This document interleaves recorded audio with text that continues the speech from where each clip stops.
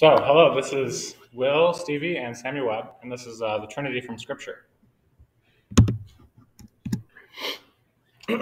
So the preface, a couple things we want to just make sure before we get into the topic is some important points. First one is heresy and careful language. So when you're talking about the Trinity, it is very, very easy to just say a heresy without realizing it. So before we get into that, we're going to cover some heresies and really go over the language we need to use when talking about the Trinity. Because even in the early church, they didn't necessarily rule out ideas. They ruled out language and certain ways to talk about the Trinity. So that's going to be very important. The next one is that going into this, just realize that this is a divine mystery. But not only that, it's probably the most incomprehensible and greatest divine mystery that God has revealed to us. And then another thing is that this is super irrational, so it's above reason. As in, we can use reason to figure out certain things about the Trinity, but we can't actually figure out all of it just using reason. We need God's help, God's assistance, and even then, He hasn't revealed everything to us about the Trinity. So that's where faith is an essential part. And then the last thing is that this is an essential doctrine, and some might even say that this is the essence of Christianity. So the Trinity is pretty much what makes a Christian a Christian. It's their core claim. So just knowing why you believe in the Trinity, and if someone asks you like, oh, what scripture would you point to, you would know how to answer that. All right. So we're going to pray quick. You want to pray? Yeah. Father God, we just thank you for allowing me and Samuel to do this ministry, and I just pray that it brings glory to you. I pray that this talk stirs up love for who you are and your nature. And so we just praise your name, Lord, and pray that you are glorified in this. In Jesus' name, amen. Amen. So the quote we're going to start with is a little long, but it's from Charles Spurgeon, the great Baptist minister. He says, "It has been said that the proper study of mankind is man. I believe it is equally true that the proper study of God's elect is God. The proper study of a Christian is the Godhead, the highest science, the loftiest speculation, the mightiest philosophy which can ever engage the attention of a child of God is the name, the nature, the person, the work, the doings, and the existence of the great God whom he calls his Father. There is something exceedingly improving to the mind in a contemplation of the divinity. It is a subject so vast that all our thoughts are lost in its immensity, so deep that our pride is drowned in its infinity." So contemplation of the Trinity, it's not something where we want to say, it's a mystery, so we just don't deal with it. No, we want to think about it all the time. This is like it's a worshipful contemplation of God. And so it's honoring to God and it's enriching for us. So that's why we're doing this. Okay, so some likely unfamiliar terms to you now, but that will hopefully become familiar by the end of this talk. The first one would be procession. So procession is a sort of progression. That's like literally what it means. It's progression. In the Trinity, it just means that the Father is the origin of the Godhead, and the Son and the Spirit come from the Father, or they proceed from the Father. There is an order within the Godhead based on origin. Order based on origin. I bolded that on your outline because that's a good way to think about it. An order based on origin. Father, Son, and Spirit.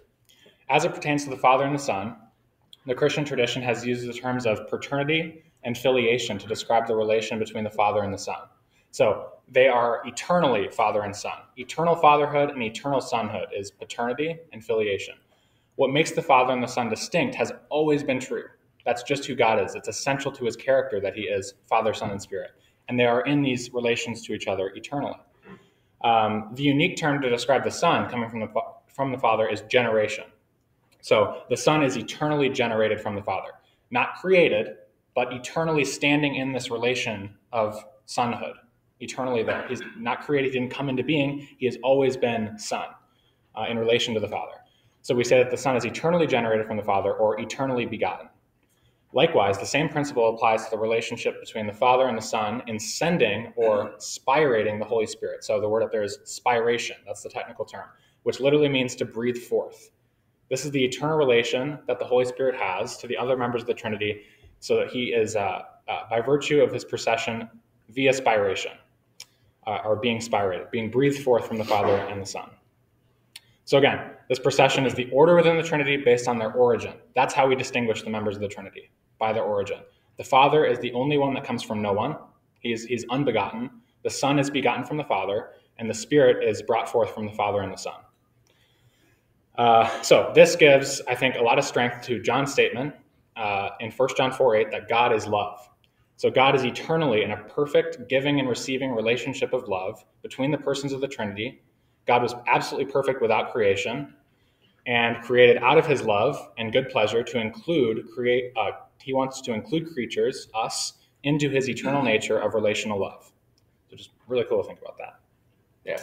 And then a couple other things on this before we move on is the image up here it's like a formula to make sure you don't run into any heresies. So like I said, the early church basically said, hey, use this language, not this language, because if you don't use specific language, you run into heresy. So if you follow this, you really won't run into any of that. So like when it says Son is not the Father, as long as you don't say the Son is the Father, you won't run into a heresy right there. So this language helps you. But also another thing that I do want to touch on is when we say like the Father proceeds or like is before the Son and the Holy Spirit.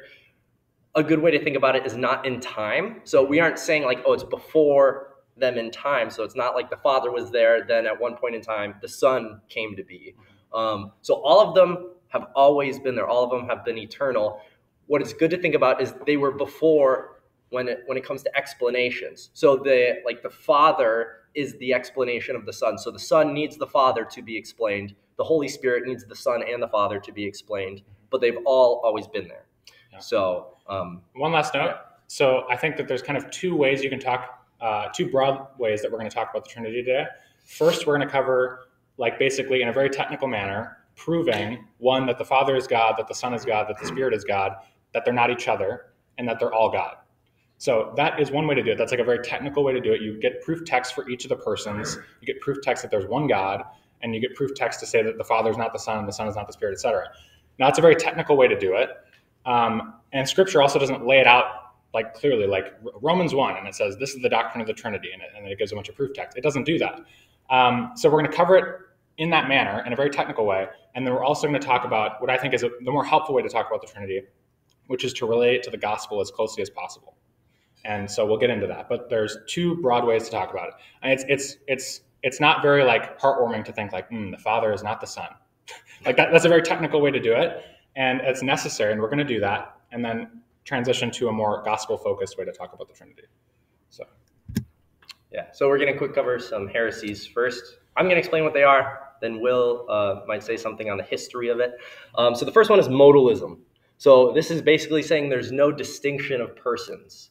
So that's pretty much saying, hey, God is one God, but he changes forms. So we have this God, he becomes the Son, he becomes the Father, he becomes the Holy Spirit, and there's actually no distinction of persons. Like they aren't their own things. It's just God changing forms and staying who he is.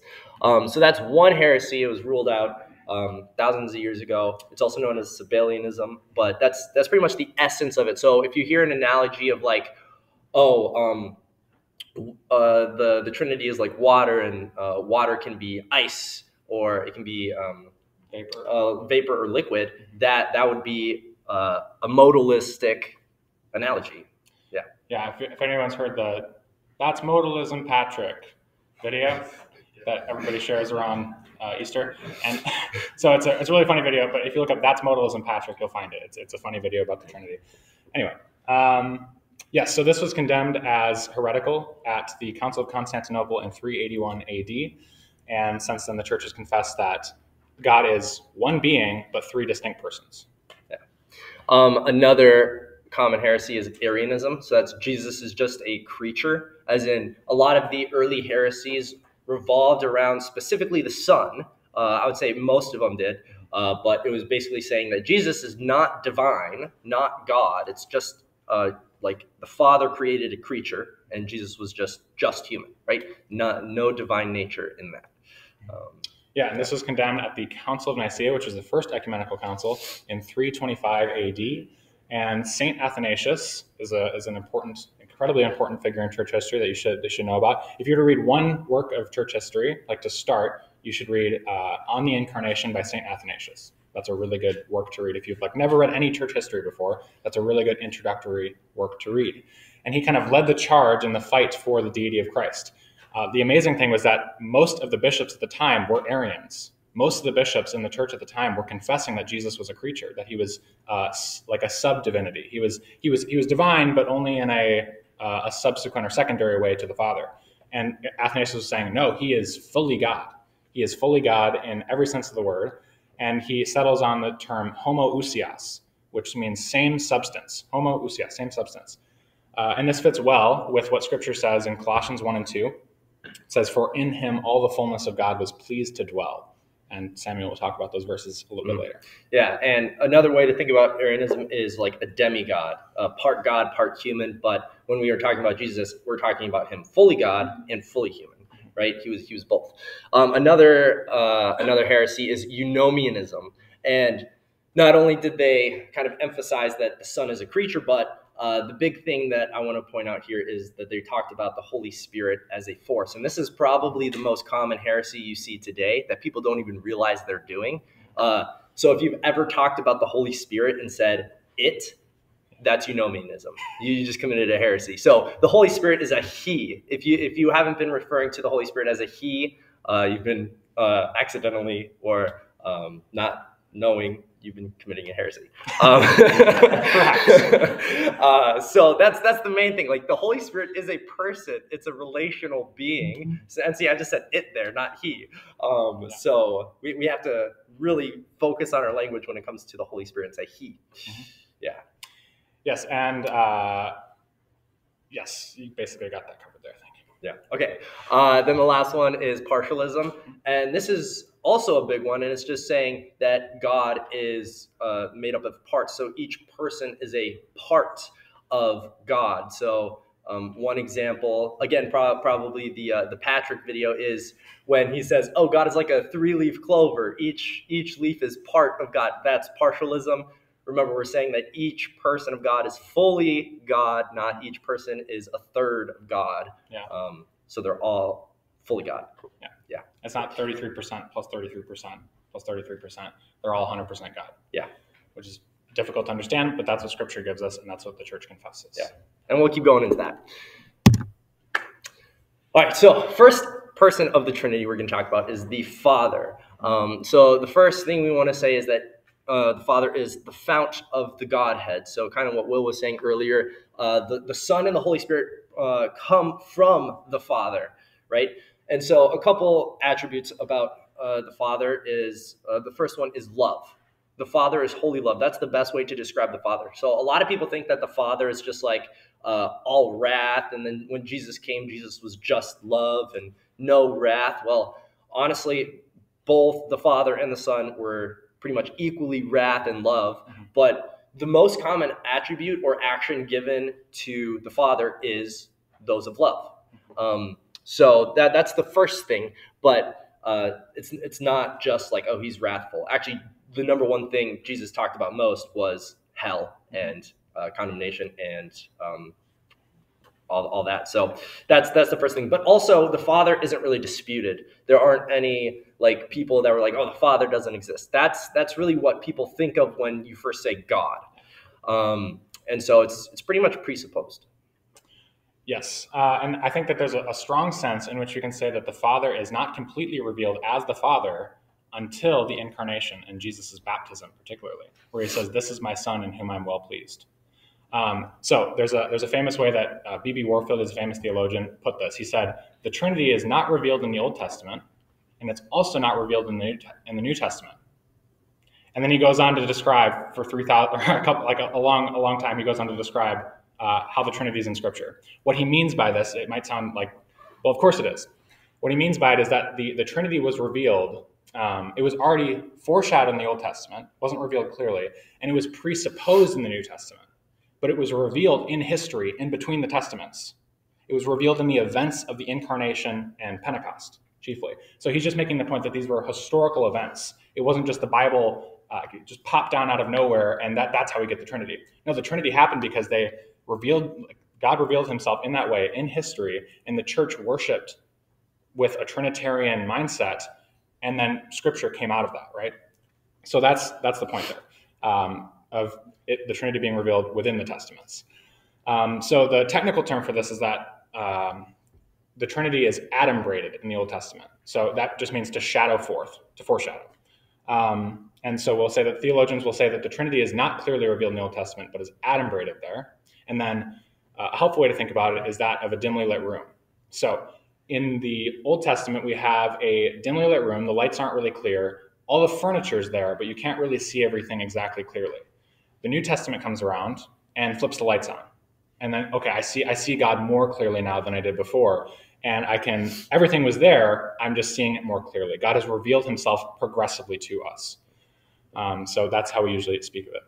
Yeah, and two more things I want to add. I do want to touch on John 14 through 17 right there when we say it's presupposed in Scripture. John, we aren't going to read chapters 14 through 17 right here. We're just going to sit down and read it. It would take a while. But those are the most, the most Trinitarian passages in Scripture right there. So if you're looking for evidence of the Trinity or specifically the Father, you go to those chapters. But later we're going to have like a lot of verses we're going to read through. But another thing on the Old Testament is that the Trinity is seen in the Old Testament. So just to give you one quick example is if you just go to Genesis 1, it really shows that just like in the creation, that all three are there. So there's God, obviously. Then he spoke everything into existence, which is the Word. But then also his Spirit was hovering over the waters. So everything is there, but it's not really laid out as the Father, Son, Holy Spirit. Mm-hmm. Yeah. Yes. All right, so for the Son, we have a bunch of verses we're going to go through. The first one we're actually going to touch on is Hebrews 1. This talks about the exact imprint of his nature and the splendor of his glory. So it says, long ago at many times and in many ways, God spoke to our fathers by the prophets. But in these last days, he has spoken to us by his Son, whom he appointed the heir of all things, through whom also he created the world. He is the radiance of the glory of God and the exact imprint of his nature. And he upholds the universe by the word of his power. After making purification for sins, he sat down at the right hand of the Majesty on high, having become as much superior to angels as the name he has inherited is more excellent than theirs. And so, actually, my favorite line in that is the exact imprint of his nature. And so that would really get at that idea that Will brought up, like homoousios, of the same substance. He's the exact imprint of his nature. And it's talking about the Son there. So the Son is God, and that's one of the points we're technically going to try and prove. So remember, we're proving that they're distinct, that they're each God, and also that God is one.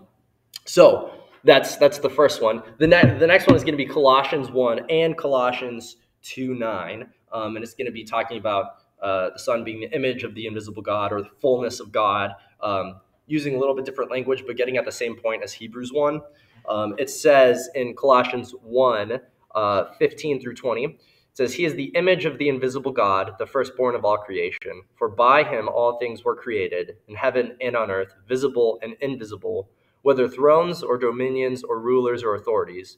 All things were created through him and for him, and he is before all things. And in him all things hold together. And he is the head of the body, the church. He is the beginning, the firstborn from the dead, that in everything he might be preeminent. For in him all the fullness of God was pleased to dwell, and through him to reconcile to himself all things, whether on earth or in heaven, making peace by the blood of his cross. So it's pretty clear right there that it's saying the Son is God, right? Is the image of God, is the fullness of God.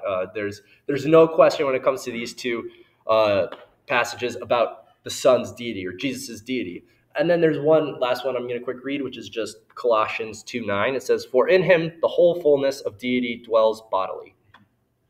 Very clear. Yeah. Those are awesome. You're lucky you got to read those. I get John 1, though. I'm jealous. John 1:1. In the beginning was the Word, and the Word was with God, and the Word was God. He was in the beginning with God. All things came into being through him, and apart from him nothing came into being that has come into being. In him was life, and the life was the light of men. The light shines in the darkness, and the darkness did not comprehend it. So the big key here is verse 1, where it says the Word was with God and the Word was God. So you get withness and wasness. And that's the principle that John's trying to establish. He doesn't give you like the whole Trinity in one verse, but a very important distinction of He was with God, and he was God. And so the Trinity, it's there. It's just, we have to use particular language to tease out how that works. But the Word was with God, and the Word was God. Next passage is 1 Corinthians 8, 5 through 6. It says, "For even if there are so-called gods, little g gods, whether in heaven or on earth, as indeed there are many gods and many lords," verse 6, "yet for us there is but one God, the Father, from whom are all things, and we exist for him, and one Lord, Jesus Christ, by whom are all things, and we exist through him." Okay, so 2 points to show how significant this verse is. One is the language that is used to describe the Father and the Son is just very close. So describing the Son, it says, "By whom are all things, and we exist through him." If you were a Jew at the time, you would very clearly know what Paul is doing here.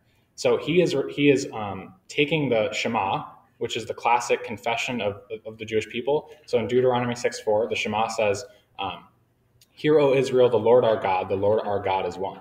So it uses both Lord and God to describe God, those two divine names. And Paul basically shoves Jesus into the Shema, and he just makes it Trinitarian. And he recites it and rephrases it in a Trinitarian way, where he calls the Father God and Lord Jesus. And so throughout Paul's writings, he refers to Jesus as Lord a bunch of times. He explicitly only refers to Jesus and uses the word God, like theos, I think twice in his letters explicitly, and we'll get to that one next. But he uses Lord most commonly, but it's not any less significant. It's a divine name described to God alone throughout the Old Testament. And so calling Jesus Lord is extremely significant, and it's referencing back to the Shema. So that's very cool. Titus 2:13, "Looking for the blessed hope and the appearing of the glory of our great God and Savior, Christ Jesus." So just very explicit, Paul calls Jesus God right there. And then the last one is John 8:58. "Jesus said to them, 'Truly, truly, I say to you, before Abraham was, I am.'" So this is, again, a very significant passage where Jesus isn't saying, "I am God," explicitly with those words, but he's saying, "I am." He's using the divine name that God uses in Exodus 3 to speak to Moses. So in the burning bush, Moses says, you've revealed yourself to me. What should I call you to the Israelites?" And he says, "Tell them I am sent you." I am, that's the name that I'm giving to myself, is I am who I am. And so Jesus says in John 8, "Before Abraham was, I am," which is crazy. And right after that, the Jews start to stone him because they're like, we know what's going on here. So people that are modern people who are saying Jesus never claims to be God just don't know what they're talking about. Jesus clearly says all throughout, even in the Synoptic Gospels, Mark, Matthew, and Luke, he makes clear claims to divinity all the time. By what he does, his actions, he accepts worship. He does things that only God can do, like forgive sins, perform miracles. And he says that he does this on his own authority. So it's just very clear Jesus is claiming to be God throughout the Gospels. One more point is when Paul is calling Jesus Lord or saying stuff like that, one thing to remember is Paul's context. It's not like he's ignorant of what he's saying. He was a highly respected Jew, right? There are multiple times where he boasts of his accomplishments, or he said he could boast of his accomplishments. He's like, "Oh, you're Jewish, I'm more," all right? So he knew what he was saying when he said Lord. He didn't do it out of ignorance. Okay, so then the Holy Spirit. So this might be the one that I think probably most Christians maybe could pull, 1 or 2 verses to prove that Jesus is God. And obviously the Father, that's not really disputed. But I think most Christians would probably squirm in their seats a bit if you said, prove the deity of the Holy Spirit right now from Scripture. And so our goal is to help you guys out a little bit if that's a struggle and say, no, the Holy Spirit really is God. It's not just a random doctrine we made up. He is God, and it's clear. So the first thing we're going to cover is John 14 through 16. We're not going to read 3 chapters. We're just going to get some highlights. Again, this is one of the most Trinitarian passages in all of Scripture. So here in this passage, the ideas of the Holy Spirit being the helper and the advocate are the chief ideas here. So John 14:15 through 17 first is, "If you love me, you will keep my commandments, and I will ask the Father, and he will give you another helper to be with you forever, even the Spirit of truth, whom the world cannot receive because it neither sees him nor knows him. You know him, for he dwells with you and will be in you." Later, John 14:25, "These things I have spoken to you while I am still with you, but the Helper, the Holy Spirit, whom the Father will send in my name, he will teach you all things and bring to your remembrance all that I have said to you." John 15:26, but when the Helper comes, whom I will send to you from the Father, he will bear witness about me. John 16:7, nevertheless, I tell you the truth, it is to your advantage that I go away, for if I do not go away, the Helper will not come to you. But if I go, I will send him to you. And when he comes, he will convict the world concerning sin and righteousness and judgment. So we see Jesus constantly refers to the Spirit as a he, a personal agent that has a specific role. And also, I can't, that John 16:7 verse is amazing because it would have been impossible as a disciple to say like, oh, it's actually better that Jesus leaves. It's like to believe Jesus' words that it's actually better that I go. I'm sure that would have been very difficult. And we should take comfort in that as Christians, is that we have the Holy Spirit in us. That is an amazing reality, and we should be comforted by that. Last one, John 16:13. When the Spirit of truth comes, he will guide you into all the truth, for he will not speak on his own authority, but whatever he hears, he will speak, and he will declare to you the things that are to come. He will glorify me, for he will take what is mine and declare it to you. All that the Father has is mine. Therefore, I said that he will take what is mine and declare it to you. That's it. All right. So moving on to Romans 8:26 through 27. It says, likewise, the Spirit helps us in our weakness, for we do not know what to pray for as we ought, but the Spirit himself intercedes for us with groanings too deep for words. And he who searches hearts knows what is the mind of the Spirit, because the Spirit intercedes for the saints according to the will of God. Okay, so there are a couple things here, some important things. First thing is that, again, the Spirit is referred to a he. It says the Spirit himself, right? So that's the first thing. So the Spirit is a person, a relational being, right? And you see the Spirit doing certain things, so like interceding or something like that. But also another thing in this one is we're talking about the mind of the Spirit. I believe it touches on the omniscience of the Holy Spirit. That is a godly attribute right there. The Spirit knows, right? So that's one important thing to remember about the Spirit. When we're talking about the Holy Spirit, it's not just something regenerating our hearts. One is a person. Now he does regenerate our hearts, but also he has all those attributes God has: omniscience, omnipotence. So all-powerful, all-knowing, all-present, love, peace, all that stuff. That is the Holy Spirit.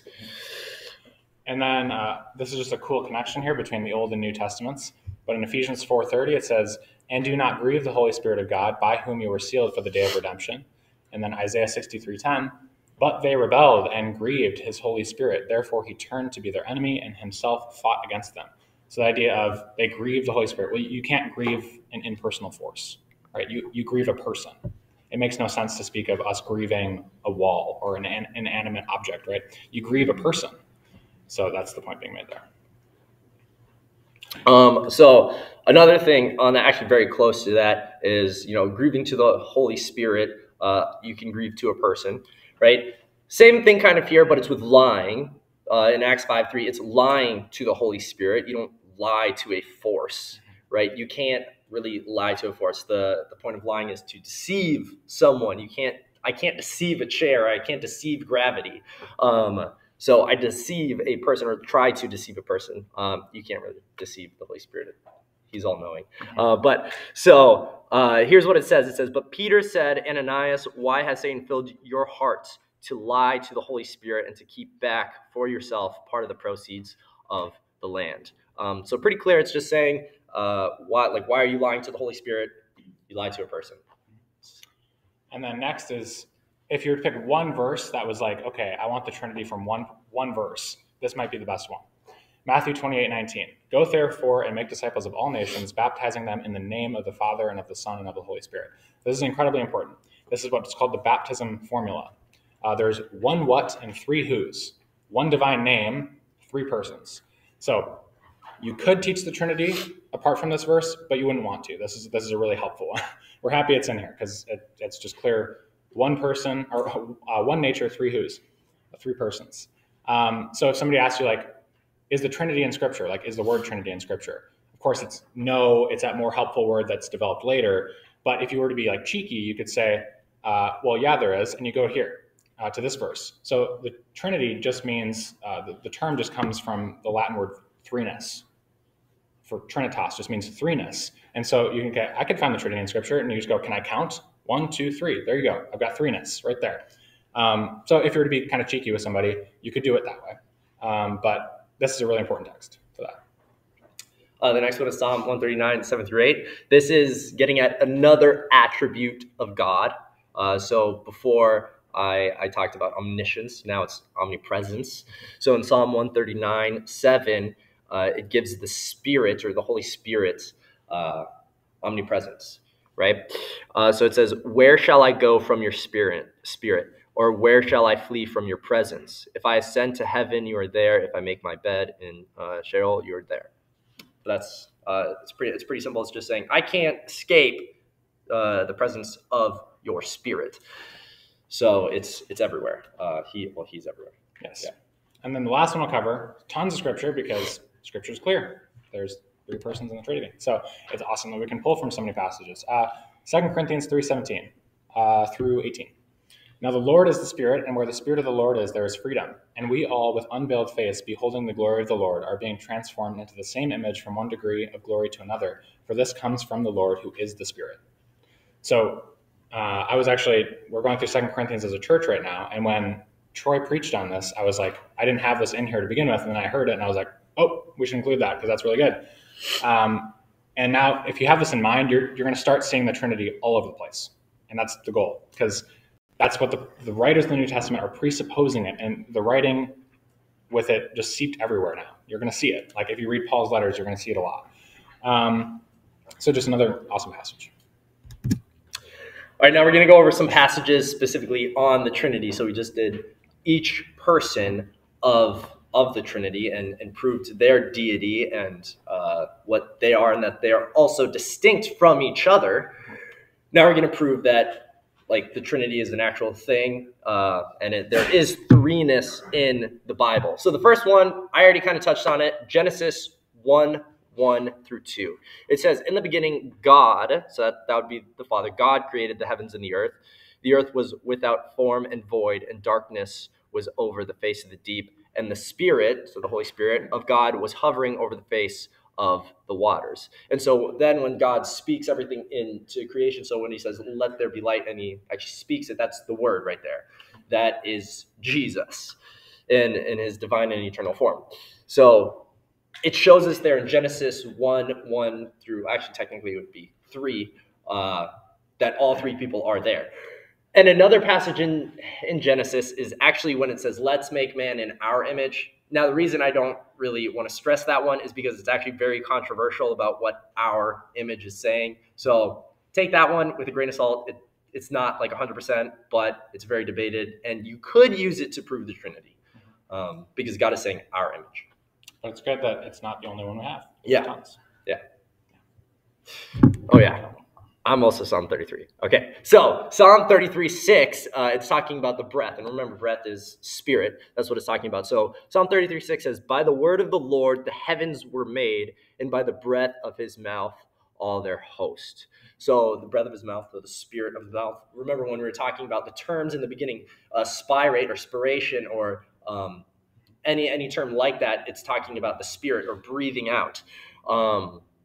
So there is that. And also a cool thing to think about is that when in Genesis, when God is like breathing life into people, it's using similar language, and he breathes life into Adam, gives him spirit or soul, right?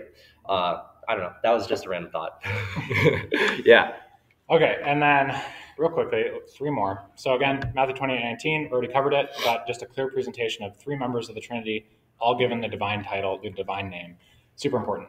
And then this is kind of a personal favorite right now. This is Ephesians 2:18. In one verse, for through him we both have access in one spirit to the Father. So that's what I'm talking about. You start to see this in Paul's letters all over the place. For through him, that's the Son, we both have access in one spirit to the Father. And you just start to see Paul just using the different members of the Trinity in his writing all the time. So it's just presupposed, and it starts to just open it up, and you see it everywhere, which is really, really cool. And then the last passage, really similar to the creation account, actually, is actually Mark 1:9 through 11, which is Jesus' baptism. It says, in those days, Jesus came from Nazareth of Galilee and was baptized by John in the Jordan. And when he came up out of the water, immediately he saw the heavens opening and the Spirit descending on him like a dove. And a voice came from heaven, "You are my beloved Son, with you I am well pleased." So all three persons of the Trinity are here. The Spirit descends like a dove, Jesus is there, and then the Father makes it clear that he is Father because he says, "You are my beloved Son." So we have Father, Son, and Spirit in one passage. There's also a really cool connection here between baptism and the creation account in Genesis. So just like in Genesis, there's the Father speaking and the Spirit is hovering over the waters. Likewise, in baptism, it's symbolizing our new creation in Christ. So just like Jesus, our God creates in the beginning, the baptism is kind of like that. There's a new creation being made. We're new creations in Christ. And the Spirit hovers over the water, and God is saying, "This is my son, this is my daughter." It's a new creation being made. So just a really cool connection there. Yeah. And from here, we're going to kind of get into some more philosophical ideas like, okay, how can this be rational, or like how can we believe in something like this if it's really like 3 in 1?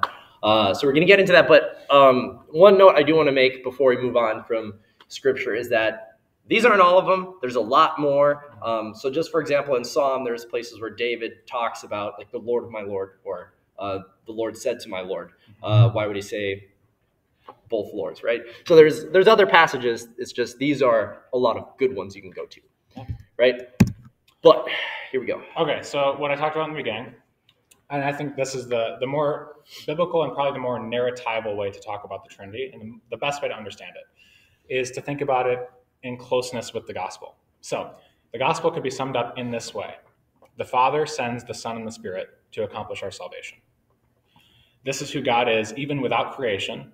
That's just eternally who he is. He is eternally the Father sending the Son and the Spirit. And so what we talked about with the procession, that's eternally God's nature. That's eternally the gospel, the Father sending the Son and the Spirit. So we see this play out in time and in history. Incarnation first, then Pentecost. The Son is sent and the Spirit is sent. And we also see this in our salvation played out in the same way. Justification first by the Son, and then sanctification by the Spirit. Now, we also confess that all three members of the Trinity are mutually involved in all of the operations of God. So that it gets really difficult to actually think about that. But we primarily speak of like we're justified, and that's related to the Son, our putting our faith in him, and then the Spirit sanctifies us. And that happens in the same order, Father, Son, Spirit. And that's just eternally who God is. So these are the unique missions that pertain properly to each of the persons of the Trinity, and it is what distinguishes them. Their mission in time is directly related to the eternal procession in God. That's what I got there. Nice. All right, 3 in 1. I love this. I chose the meme. I was He like, laughs every time I see it. I laugh every time I see it. Yeah. So like 3 in 1 is just wait what. But anyway, we're gonna kind of go over like how can we make this rational? Why do we believe in something that's 3 in 1, or how can we think of it? So the first thing is when it comes to divine simplicity. So divine simplicity is basically saying God is not made up of parts. Okay, so God is just a being. It's not like, oh, part of him here, part of him there. Remember, that's a heresy. So when it comes to this attribute of God, divine simplicity, the Trinity has actually been used as proof for that. So remember, the persons aren't parts. They're all fully God. So when we're talking about the Trinity, it's actually saying, hey, God is still simple, right? And that is one thing. So then also how we can think of it is just one nature, 3 persons.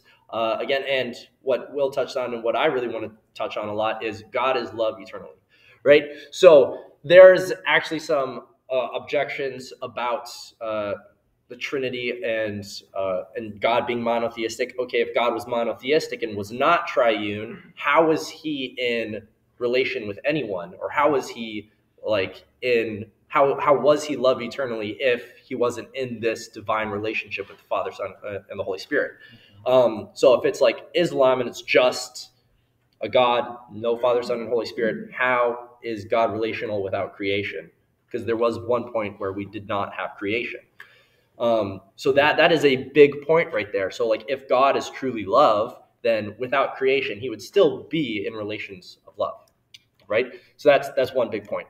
And we can like talk about how the Trinity and divine simplicity fit together a lot more. It's really complicated though, and it's probably not good to do in this talk. So maybe if somebody wants to ask a question about that, I could talk about that more. But. Yeah. Then we're gonna really get into God and man, because this is probably the part that a lot of people have their like cannot wrap their heads around. All right, so maybe you can understand like, oh, 3 in 1, 3 persons, one being. Okay, I somewhat understand that, but then how could someone be fully God and fully man, right? Not a demigod. So first thing when we're talking about this divine mystery and anything like that is this first point. We just need a possible solution. We actually don't need certainty. We don't need to be like, oh yeah, this is exactly how it works. I know everything about it. We actually just have to show that there's one possibility. So can we think of one way it could work where it'd be rational, right? If we can do that, we can show that we can rationally believe in it. Yeah, we're just showing that there's not any contradiction, right? Yeah. So reason can help us in that we can dismiss concerns about like irrationality. We can say, okay, no, it's not contradictory to believe in the Trinity. That's about as far as we can go. We can say that there's no contradiction here. We're not going to fully exhaust the mystery. We can say there's not a contradiction. So that's as far as reason will get us.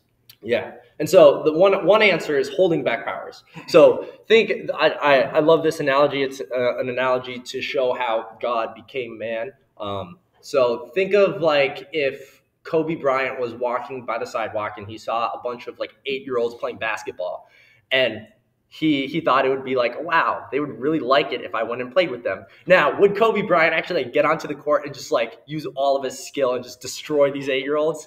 No, when he would interact with them, he would hold back his skill a little bit, and he would interact with them on their level. So that might be one helpful way to think of it. So like God, when he was incarnate, he held back some of his power and didn't fully release it to everyone, because if you remember, Jesus in human form, he got tired, he got hungry, he experienced things we experienced. It wasn't his full divine essence and power unleashed in human form, right?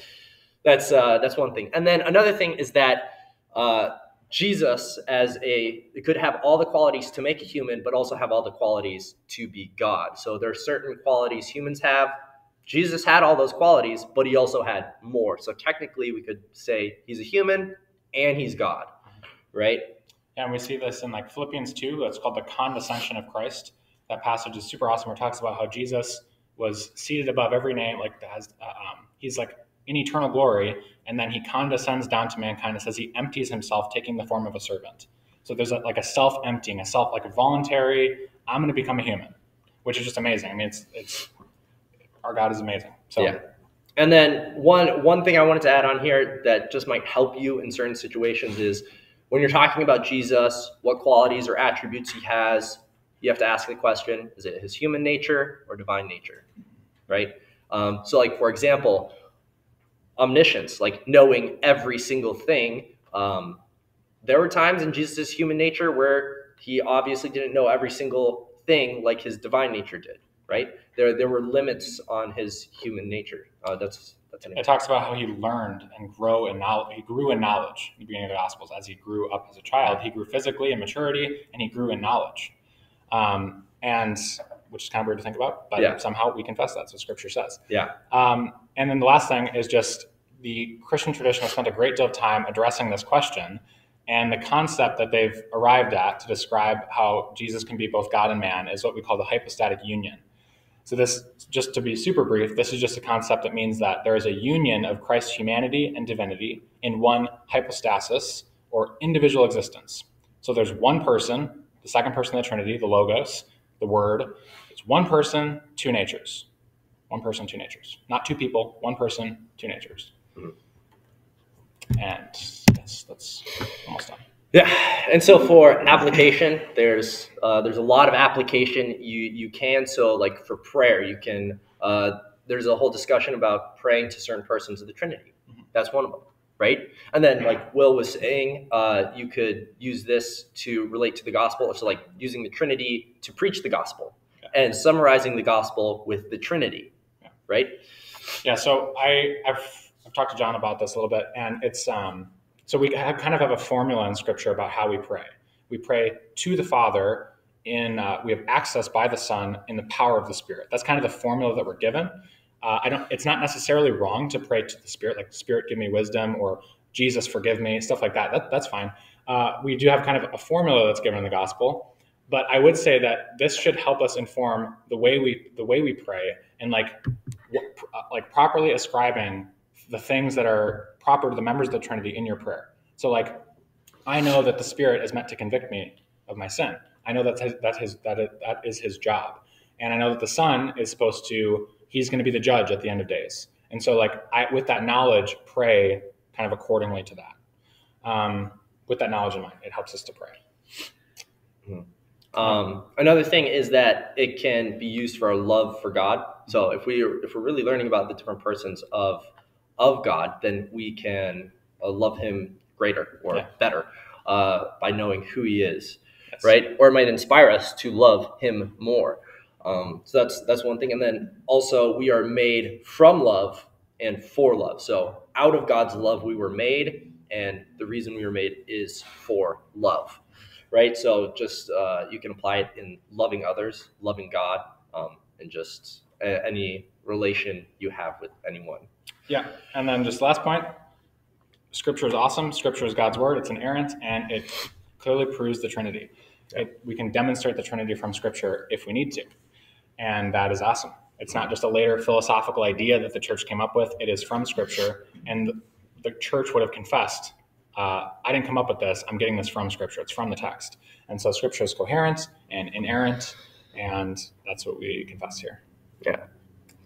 All right, and the last thing is quickly prayer. I actually got this idea from A.W. Tozer with his book, The Pursuit of God. Like after every chapter, he wrote a specific prayer down that related to the content of everything he just wrote or talked about. And so we kind of want us to start that because we thought it would be awesome. So we do have a prayer written down when it comes to the Trinity. Yeah, so we can fold our hands and bow our heads. Heavenly God, you have revealed yourself in each person of the Trinity. You have opened your eternal relation of love to us for the purpose of salvation. You have been a father and protector of us, your creation. You sent your Son, Jesus, to justify our rescue. You eternally produced the Spirit to sanctify our hearts and conform us to your image. The Trinity is seen and glorified in reality in the world and individual lives.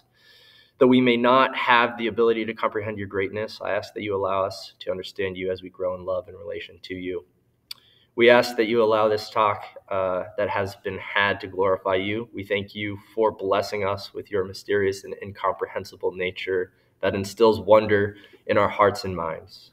We love you and serve you. Amen. All right.